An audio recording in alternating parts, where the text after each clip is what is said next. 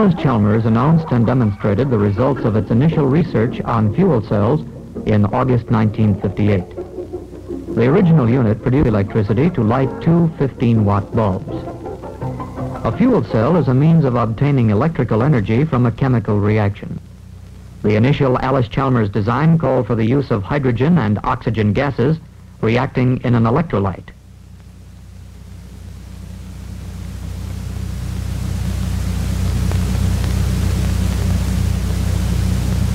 If the reaction is controlled, it produces an electric current, in this case enough to power a fan motor.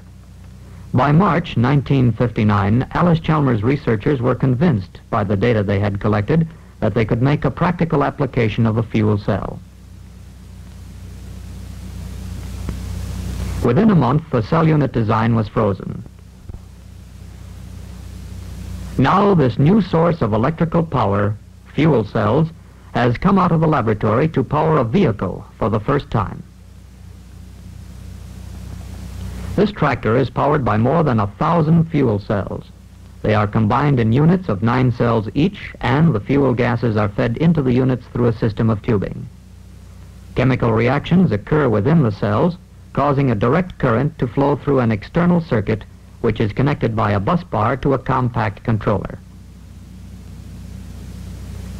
The controller enables the operator to regulate the speed or reverse the tractor's direction. Instrumentation necessary on this experimental vehicle would not be required in commercial application. Turning the valve starts the gas flowing into the cells. The chemical reaction begins and direct current is produced. The operator reverses the direction of the tractor simply by moving a lever on the controller. This reverses the polarity of the electricity flowing to the standard Allis Chalmers 20 horsepower motor. The speed and pulling power of the tractor is controlled by a second lever on the controller.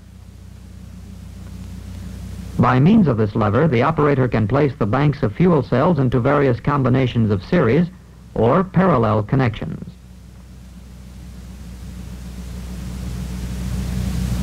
Protective covers are placed on the tractor as it is prepared for a demonstration in the field.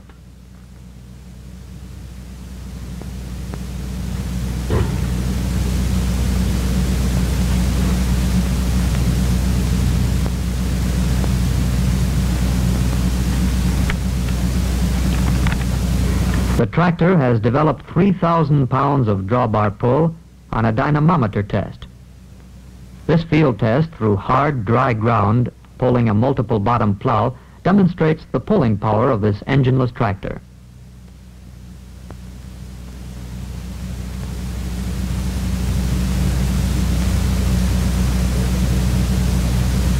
Although the basic theory of fuel cells has been known for 120 years, refinements of the original concept by Allis Chalmers Research Laboratories has made this method of producing electricity practical.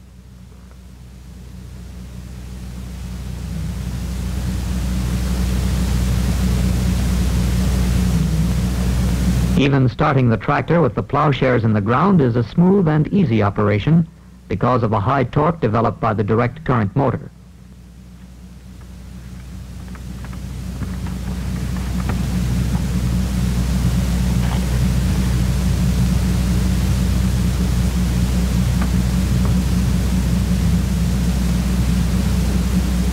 When the free energy of the reaction is converted directly into electrical energy, as is the case in the fuel cell, there is no theoretical limitation on efficiency.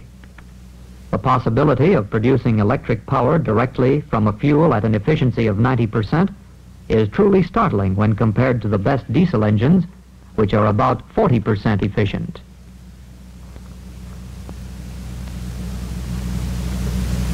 The Allis Chalmers fuel cell operates at normal pressure and temperature.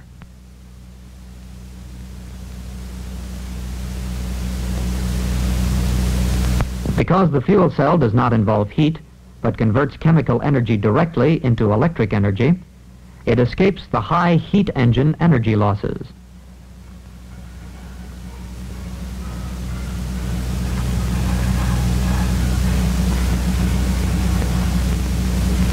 The application of the fuel cell is virtually unlimited. For example, fuel cells of the future might provide power for factories and homes, run vehicles such as trucks, buses, and earth-moving equipment, or even be used in military weapons and space vehicles. Even now, Allis Chalmers scientists and engineers are working on the next phase in the development of this new source of power.